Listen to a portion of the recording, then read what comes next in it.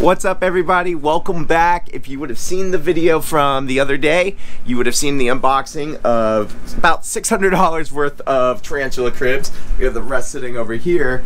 The pile on the table today are what we're going to be setting up for the shipment we have coming in tomorrow from Fear Not Tarantulas.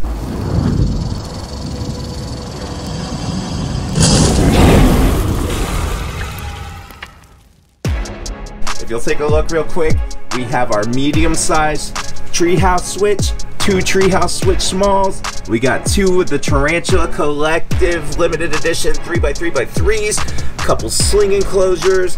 We got our fossorial 4-inch circular and our 3x3x6. So today we're gonna go ahead and lay out some of the supplies we have, get this together, get this rolling, and that sounds good.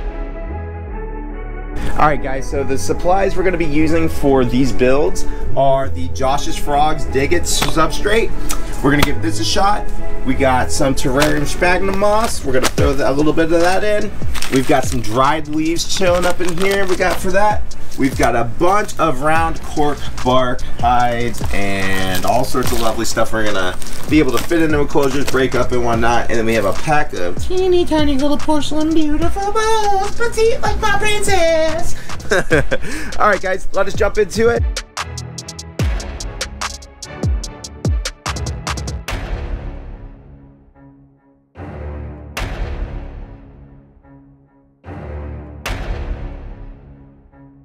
Is that one done? Yeah, so we've been kicking butt, guys. This is a small treehouse I just finished. We're gonna show them off in some depth, but I think it looks super duper cool, yeah.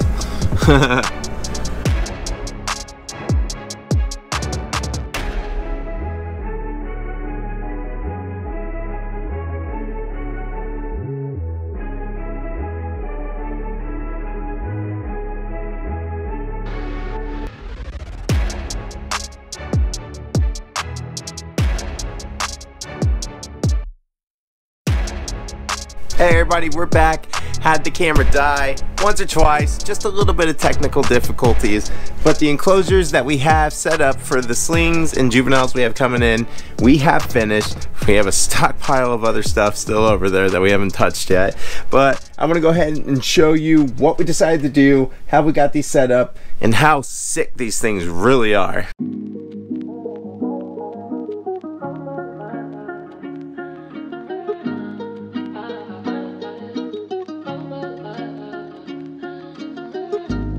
First enclosure review, guys, is going to be the Tarantula Collective limited edition 3x3x3 green. These things are sick. This is under a blue light, but black light, anything of the sort like that will make these things glow. The corners really show up, but the middle panels are almost clear. Like, you can really almost see directly through that, no problem. They come with clear tops. They are sick. Okay, I got a 3-pack of these. We have a 3rd one still boxed up, and I am definitely planning on wanting to get more, even if I don't use them, just because they're so freaking cool, man.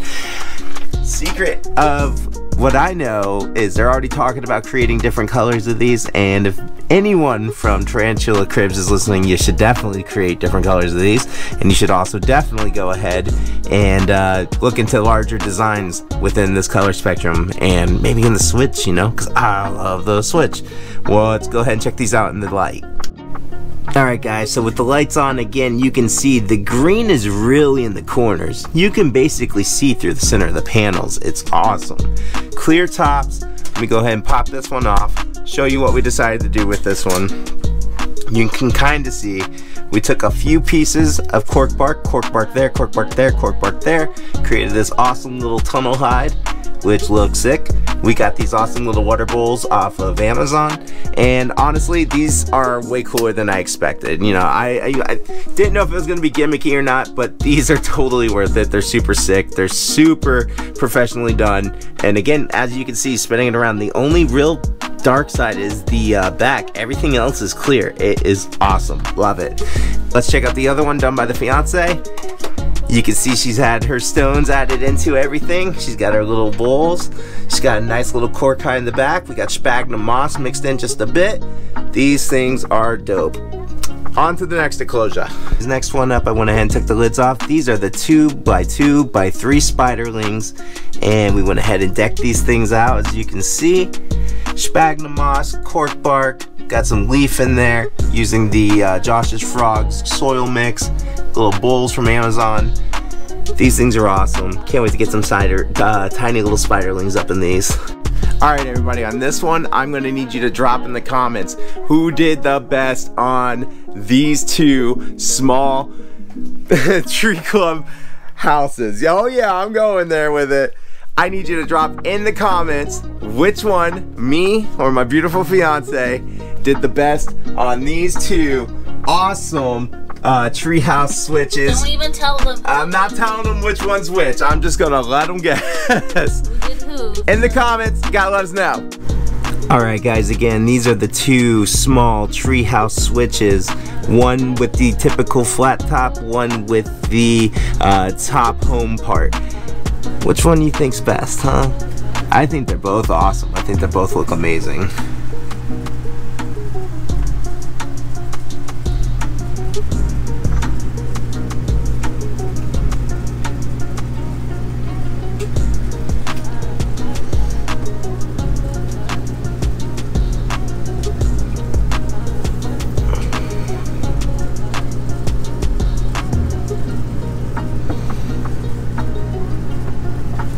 Drop it in the comments. Let us know. Up next, I'm gonna go ahead and knock these both out at once. This is the 4-inch 360 fossorial crib. This is really awesome. We went ahead and topped it off pretty high. We got a nice little cork bark like section there to be able to start tunneling into, hopefully leading into this back wall, which would be amazing. Got a little water bowl up there for now. We have our hexagon, 5-inch by 5-inch by 5-inch hexagon. Usually, typically, you know, fossorial, you could use it for terrestrial as well, but we're looking to use it for fossorial. Got a similar thing, got this kind of tree branch almost opening so that potentially we get some tunneling and down here in the back. Got our sphagnum moss, whatever. Some dry leaves, our culo bowls, which we're gonna need a bunch of because those things are really awesome. And yeah, these are great. Again, we have another one of these, 2 of the 8-inch versions of these, and we will definitely end up getting another 5-inch version of these and probably the 2 bigger versions of it as well because we're addicted. So hook us up. Yes, tarantula cribs, hook us up with it. I got a little, just a list, nothing too big. You know, maybe a couple of 12s too. Thank you. All right, on to the next. The final two. Here we have the medium tree house with the extended flat canopy top. This adds an additional 3 inches. Normally this is 6 by 6 by 8. It is now sitting at 6 by 6 by 11.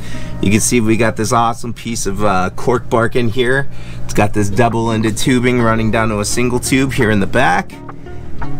Super awesome setup. My fiance's rocks and stones in there, of course. Sphagnum moss looking awesome. We got the leaves over here on the side with some more rocks. And I believe, yep, I installed kind of a burrow spot to where that empty hole up through this goes right down, because that would be pretty cool too. Even though it's arboreal species, you never know. It would be really cool to catch that. And while we're knocking it out, this is the, I believe the high rise. This is the 3 by 3 by 6. Basically 2 3 by 3 by 3 cubes that stick together. Can be arboreal, and it is pretty cool. My fiance set this one up, and it's really awesome. She has a thing for doing like these flat wall hides where, you know, I can have a thing for doing the tubes, and it works out really well. It adds a whole lot of separateness to it that makes it blend all as one. It's really cool. So say hello, beautiful girl. Beautiful girl. She's so beautiful. Oh yes, oh yes. As I mentioned, guys, we have a whole ton left from this order. We have another, what is this, 4-inch 360 fossorial. We have 2 of the cuboids, 2 of the sliding lids. We got another canopy lid for that small tree house. 1 more sling crib, and 1, 2, 3, 4 3 by 3 by 3s, including 1 being the 3rd of our Tarantula collective. Plus 2 8-inch fossorial 360s. It's craziness. We love it. Hook us up. Check us out later on.